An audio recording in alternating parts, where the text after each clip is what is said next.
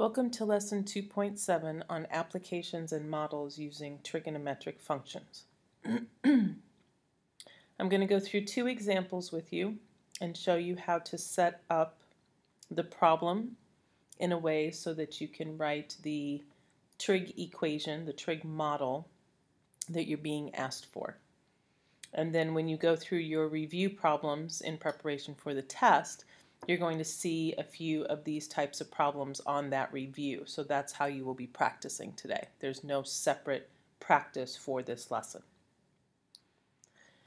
So if you turn in your books to your notes page for 2.7, you'll notice that it's asking you to go back to our bike information from earlier in this chapter.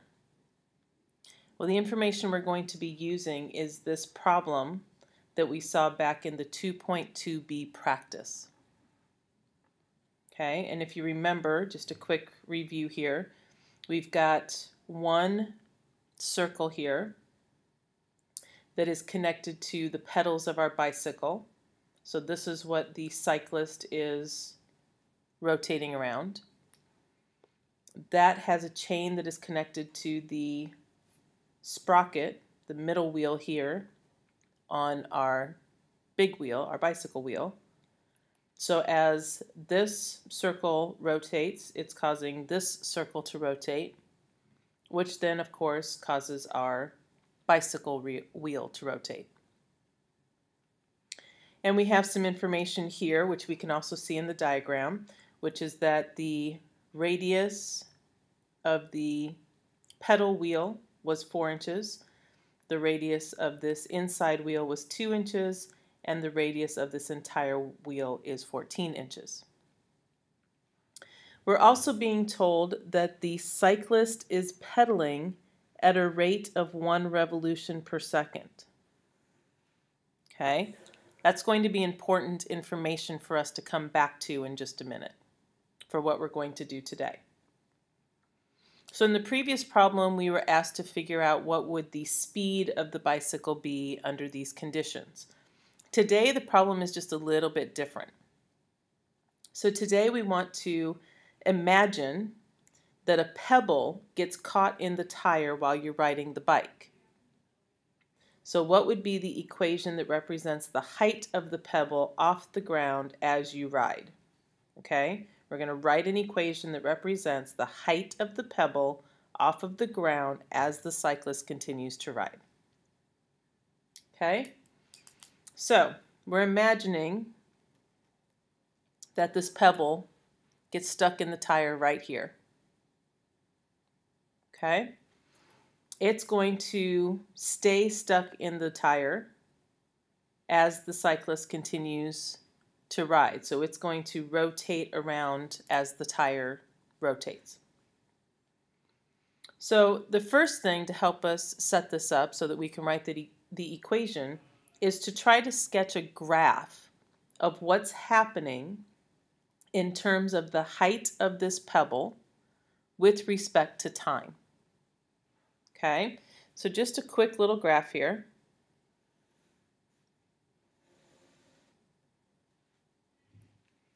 Where my x-axis is going to represent time and my y-axis is going to represent the height of the pebble. Okay, so when time is 0, at the moment where the pebble gets stuck in the wheel, what is the height of the pebble? Well, since it's getting stuck right here on the ground, our height is going to be 0, right there. Okay? Now, think about this. As my wheel rotates, what is happening to the height of the pebble? So what is my distance from the ground? Okay? Well, I think you can see here that as the wheel rotates, as the cyclist continues to ride, the pebble is going to increase in its height above the ground. And even as I'm up here, we're talking about height from the ground. height from the ground, okay, until we get up here. And then at this point, as we continue to rotate, the height is going to start to diminish again. So the pebble is going to start getting closer and closer and closer to the ground. So just a quick general sketch. It doesn't have to be really exact. It's just to give us an idea. But on a two-dimensional time versus height kind of graph, my graph is going to look like this. My pebble's getting higher, higher, higher, higher, higher up to a certain point, and then it comes down lower, lower, lower until it reaches back down to the ground again. Okay? All right, so what we have here now is basically a trig function. We have just graphed something that looks very much like what we've been graphing the past couple of days. So what we need to do is to try to figure out those main pieces of A and P and H and K. Because if we can figure out these pieces, then we can figure out what the function should be. Okay? So let's start putting some information together here. First of all, let's talk about A. Well, in order to figure out A, since A is amplitude and amplitude is the distance from the sinusoidal axis to a max or min point, I need to know where the sinusoidal axis is. So I really actually need to think about K here first. So let's talk about distance. How far up is my pebble going to get? What's the maximum distance away from the ground that my pebble can get here? Well, if I'm rotating around this bike wheel,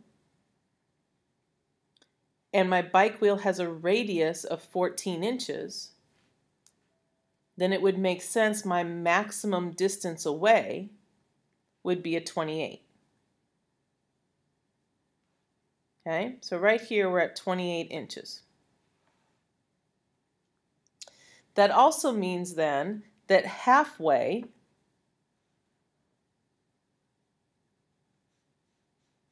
is where my sinusoidal axis has to be.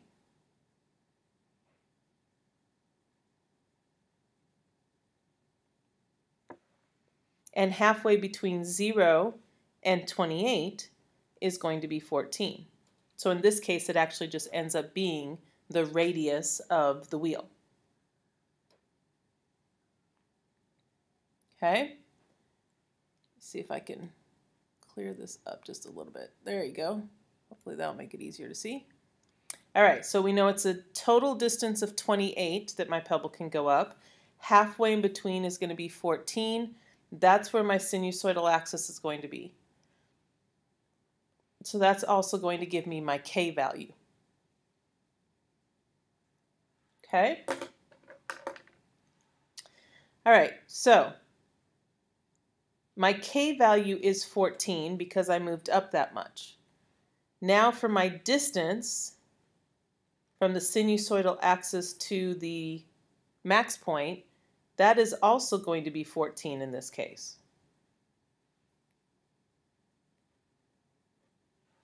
So I've got 14 for amplitude. However, is this going to be positive or negative 14? Well, for that we have to go back and decide what type of trigonometric graph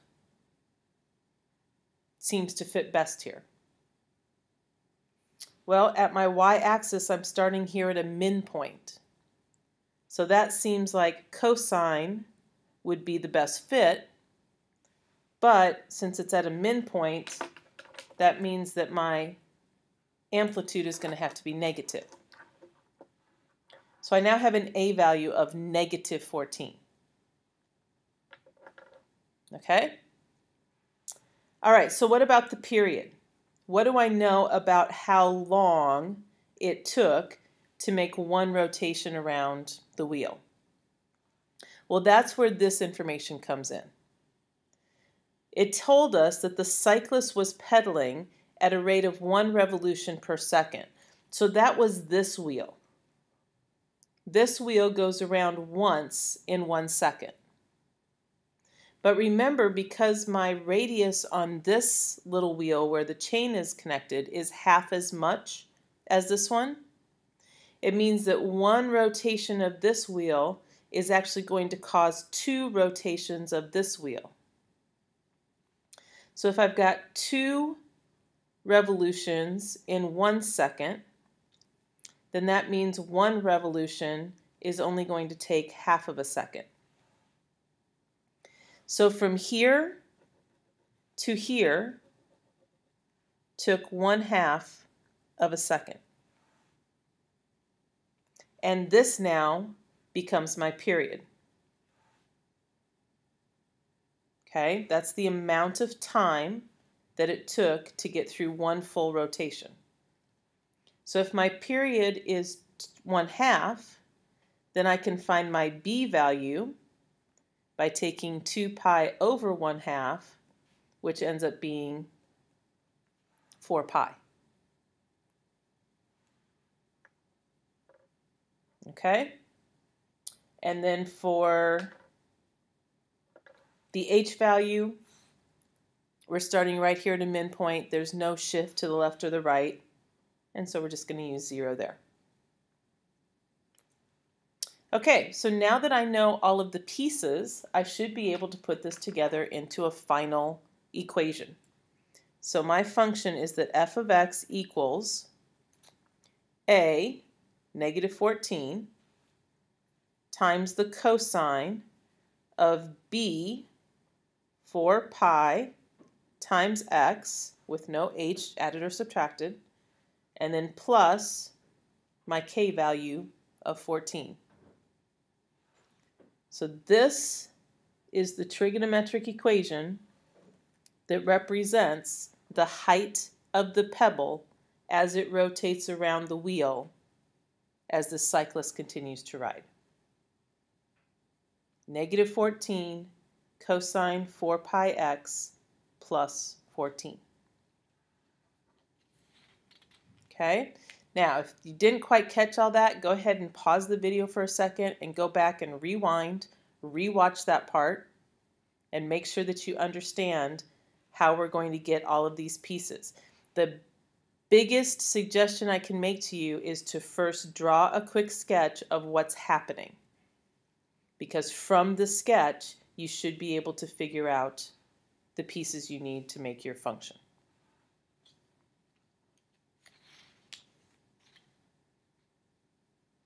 Okay, let's take a look at another example. This one is also in your notes page. There's another problem that's at the bottom of the page, but we're not going to look at that problem for right now. We're just going to look at this spring problem. All right, so here's the situation. It says to consider a ball that is bobbing up and down on the end of a spring as shown in the figure. Okay, so here we're calling this equilibrium because the ball is not bouncing at this point. So when it's just sitting there, hanging there, it's not bouncing, it's not moving, we call that equilibrium. And notice we're also calling that 0 centimeters. Okay? When the spring is stretched, we're told that we're to suppose that 10 centimeters is the maximum distance the ball moves vertically upward and downward from its equilibrium or at-rest position. So when it's stretched all the way out as far as it's going to go, that means that we're at -10 centimeters. We're 10 centimeters down from our resting place. And then when it bounces back up, it bounces back up as high as 10 centimeters above our resting place, and so that's positive 10 centimeters. Okay? It says to suppose further that the time it takes for the ball to move from its maximum displacement above 0, so that's here, excuse me, to its maximum displacement below 0, down to here, is t equals 4 seconds. So it takes 4 seconds for it to bounce from here down to here, back again, to get from its max to its min. Okay? Assuming the ideal conditions of perfect elasticity and no friction or air resistance, write a trigonometric model for the displacement, position, up and down, of the ball as a function of time if the ball starts at its highest position. All right, so what would this graph look like? Here's my y-axis. It's going to represent displacement. Okay? Displacement is just a fancy word that kind of means the distance away from where you started. Okay? And we're starting at 0, which is right here in the middle. So this time I'm going to draw my horizontal axis through the middle of my vertical axis. And it's still going to represent time. Okay? So we're being told that the ball is going to start at its maximum displacement. And then as you let go, okay, if you let go of the ball, the spring is going to start going down, and then it's going to come back up, and then it's going to go down. And so our graph over time is going to look something like this.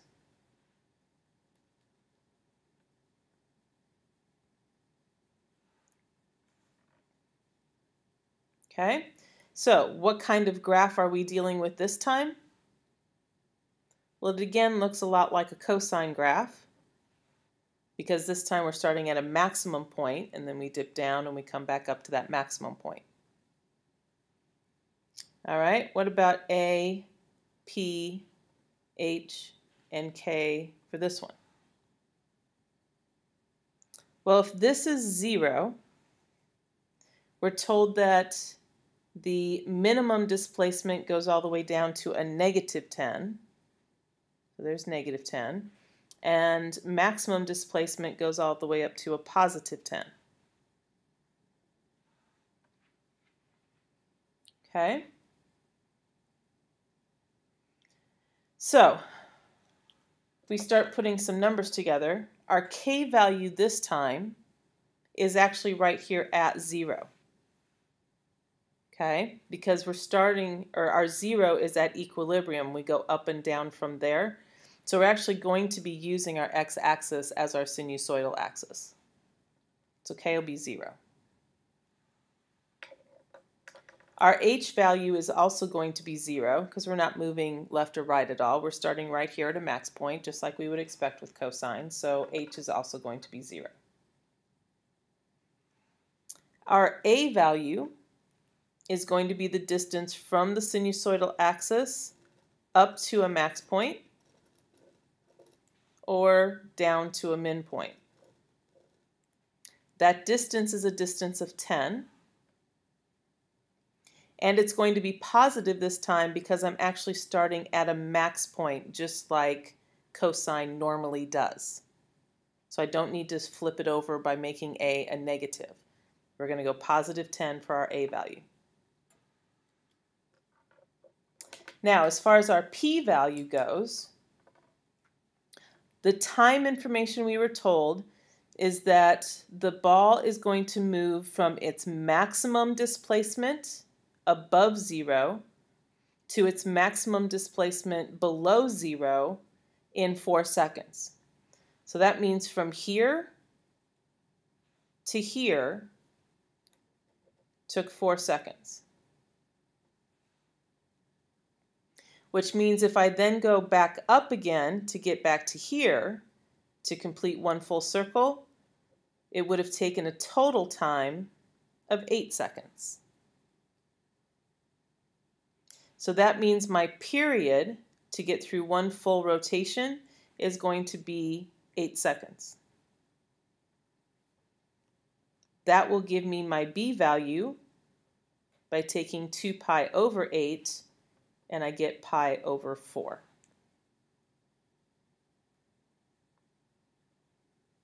Okay, so now if we put all of the pieces together, our function for this ball on the end of a spring is going to be f of x equals 10 cosine pi over 4 x, and then no h or k, so we're done. This is our function.